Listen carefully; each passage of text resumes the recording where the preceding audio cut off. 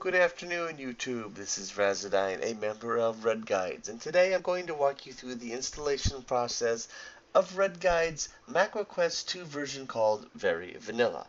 Now, there are several versions of MacroQuest 2 out there. The one I like and enjoyed the most, and has the most least amount of things to worry about getting in trouble for, is Red Guides Very Vanilla. The reason why they call it Very Vanilla is because they do not do anything like some of the others do that are known to hack, cheat, and basically take advantage of the game.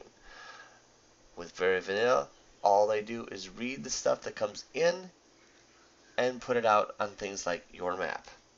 So with that little description done, let us begin our process today of doing Red Guides Very Vanilla installation. The first thing everyone needs to do is simply go ahead and open up their browser and go to www.redguides.com and go ahead and press enter. Now you'll come to the main web page and you'll see here the top articles that are known that they're talking about on the Red Guides forums. Alright, don't need to worry about this stuff over here. What you want to look at is this big red button here. It says download MQ2. So we're going to click on that. And by the way, before you begin that, one other thing you should know is you'll need to go up here first to where it says subscriptions. Click this link and follow the steps to get a subscription. You must be a level 2 member in order to go the rest of the way to download and install Very Vanilla MacroQuest 2. Alrighty, so once you've done that and you've gotten to this page, you're going to scroll all the way down to this part right here. Says, if you're new, please use the installer. Alright, so click on that link there. It'll bring you to another page that looks like this.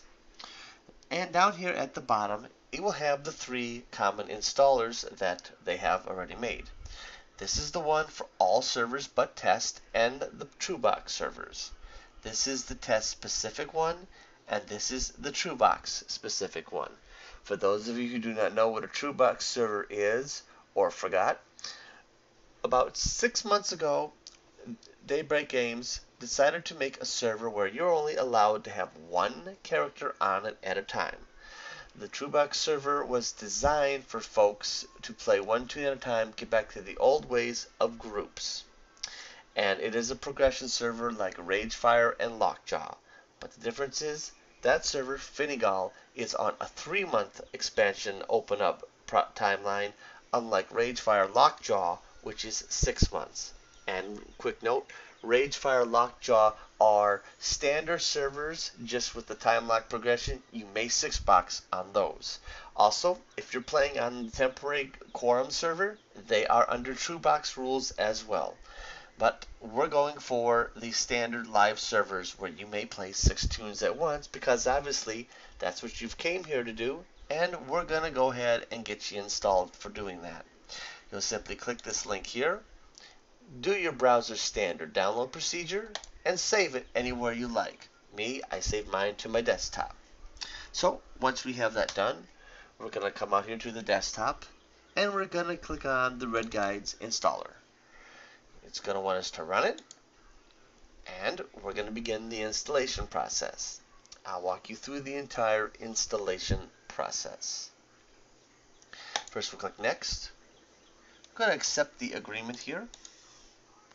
Next. Then we'll see this. We're going to click Next. It's going to ask us where we want it. We're going to say Next. This step here is very important. This step tells MacroQuest where EverQuest is. It wants the folder of the exe. So we'll click Browse. We'll go ahead and go into Users, Public, Daybreak Games, Installed Games, EverQuest. You don't need to go any further. Just so you folks know, this is on my E drive. Everyone has their own. It usually defaults to C:/users/public/Daybreak Game Company /installed games /EverQuest. My C drive was getting too full of stuff. I had to move it over to my E drive. So we will just go ahead here and say OK. There's our path. Now I'm going to click Next here. It wants to know what I call it. I'm going to take the default. I'm going to click next here. It wants a desktop shortcut. Now folks watching this video from me, when I click next, it installs specific files, UI files of its own into your EverQuest directory. You'll see the pop-ups, do you want to replace? I'm going to click through them fast to get that done so the install can finish. Alright, on this next page it's just as the verification like most installer programs. Just read it, double check it, go back, make changes if you need, and when you're ready, click next. Now it's going to begin the process. And like I told you folks, here are these ones I'm just going to click yes to because these are stuff already in my EverQuest directory. It just wants to make sure I want them replaced. You'll see this screen when you've got successfully done. Simply go ahead and click next. Now it's going to ask you, do you want to run the updater? We're going to say yes, leave it checked, and click finish. Now, I've already got my information stored in the updater here. It will ask you for your RedGuides login information. Go ahead and put that in, but before you click update, let's click plugins. Now these are all the currently known plugins for MacroQuest 2. And you can read about these on the MacroQuest 2 forums in a section known as Macromania that will tell you about each one of them. You can also Google search them and find out more information about them on RedGuides as well, or some were originally made from other sites that brought to RedGuides, like the MMO bugs you've heard about probably. So you might not find an exact answer on RedGuides, but if you Google it, you should be able to find a RedGuides answer, or if not, somewhere else that is very comparable. But anyway, let's go ahead and check some of these. These are the ones I recommend. You don't have to use them all.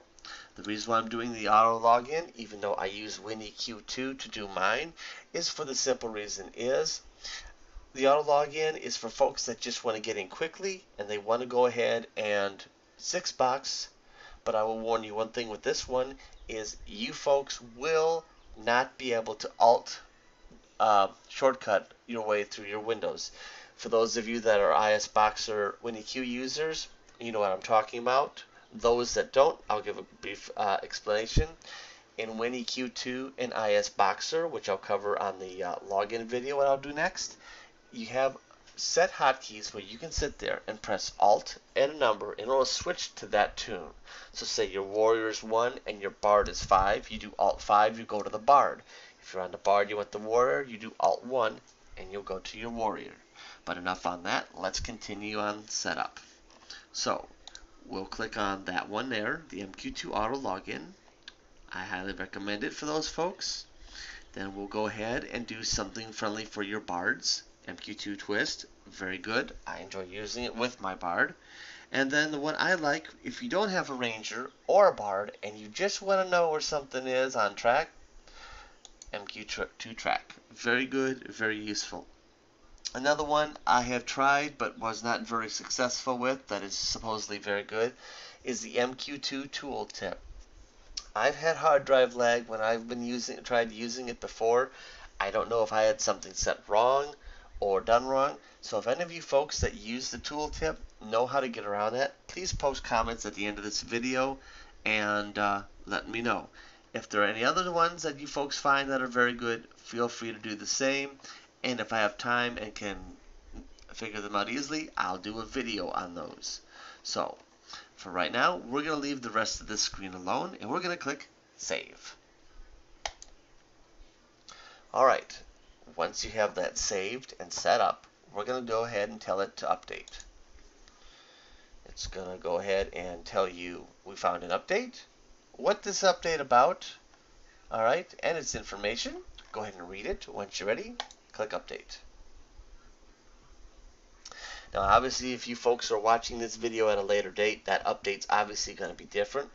Updates happen whenever they make changes to the setup, such as they've added new features and strings for alias use, folks that can write their own macros, because this program allows you to write your own macros if you're very skilled at it, alright, for you programmers out there. Alright, so it's done updating. We'll click Finish. And typically, most folks have to do their updates every time the servers patch, Or in between, if they say, hey, folks, there's no features here you might want to go ahead and download now before the next patch, then update then.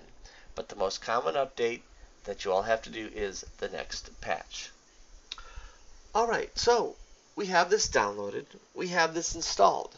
So you can ask, so how do I run this? How do I use this? What does this do? Well, I'm going to go ahead and do a simple login demonstration and a simple short demo of features. I'm not going to go into long detail because I want to keep this mainly to installation and first time run, but hey, I'll add a couple little tidbits at the end.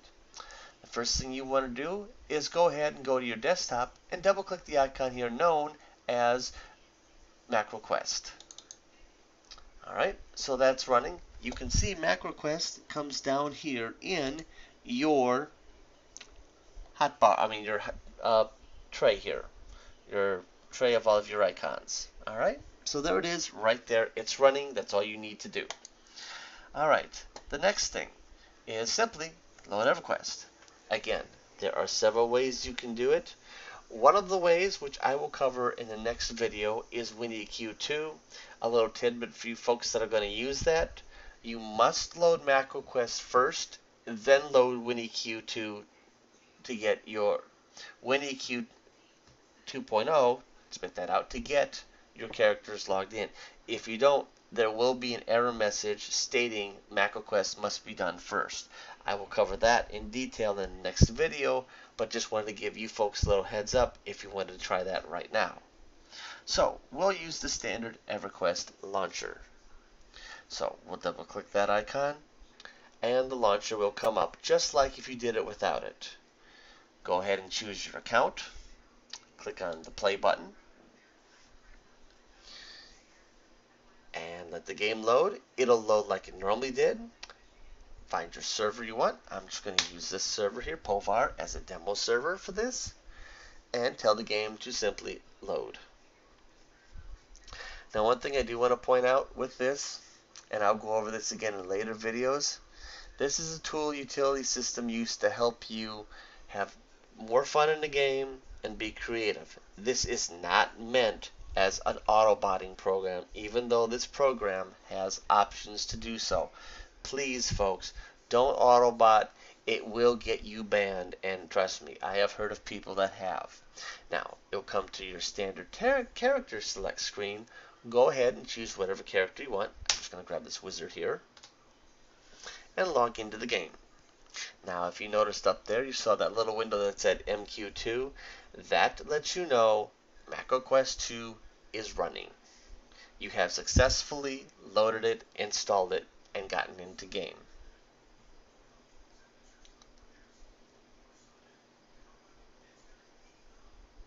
Alrighty folks, we're waiting for the zone to load and finish.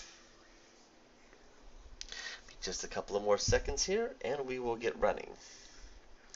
Also, I'd like to give a big thanks to the people that write this stuff. They've made it so much more enjoyable than having to write your own macros from scratch and use a lot of different hotkey mappings like you do for WoW with ISBoxer. It is so nice here with MacroQuest 2. Keep up the good work. Alright, we have logged into the game and we are in plane of knowledge. Alright, so let's take a look around and see some of the great little features regarding MacroQuest. First thing you're going to recognize is mobs have con colors now over their head. This person con's yellow to me. It used to be the old days you have to right click on it and press the letter C, and then obviously you would see such and such con's yellow color, and of course the standard don't take a swing at it message unless you want to get killed. Alright, so that's one of the best things. They color it up, they brighten the colors, make it great for you folks that have visual disabilities that sometimes have, issues with colorblind. Alright, now let me show you another cool one and feature with the same thing. Alright, see, that Beast Lord there, that Beast Lord merchant is orange. That's the color that they chose to use for merchants, orange. Same with this one here for the Jewel Master guy, but you notice it's nice and bold. The banker